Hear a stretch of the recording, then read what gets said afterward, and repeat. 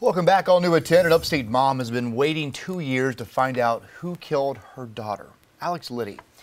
Andrea Johnson says there has not been an update in her daughter's case for quite a while now. Now, Liddy was found dead in a bathtub here at the Hyde Apartments in Malden back in February of 2020. The coroner's office ruled her death a homicide, but the details about what actually led up to her death remain under investigation. Fox Carolina's Jarvis Robertson live from Malden with more from this heartbroken mother who just wants answers.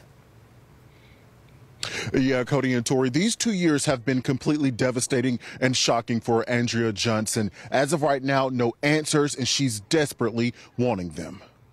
Faith is probably what keeps me going. 2 years and still no answer to who killed Alex Liddy. Her mother, Andrea Johnson, tells me Alex had an epic personality, one that liked to make others laugh, pull pranks, and spread joy. She was always looking to make things better for people, and her generosity was just,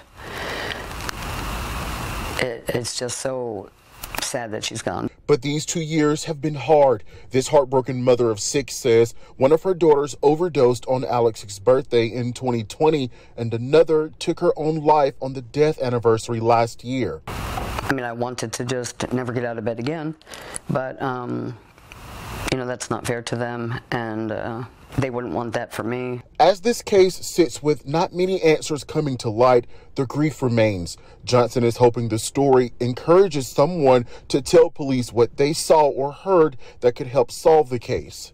I'm not really receiving any contact with the, Malden PD at this point. We reached out to Malden Police Department for an update on their investigation. We are waiting to hear back as Johnson continues to search for the answers and hopes one day justice will prevail. She can't help but wonder why someone would want to hurt the one that meant the world to her. I'm just really pleading with anyone to come forward with any information, because I don't want another family to ever have to get a call like that.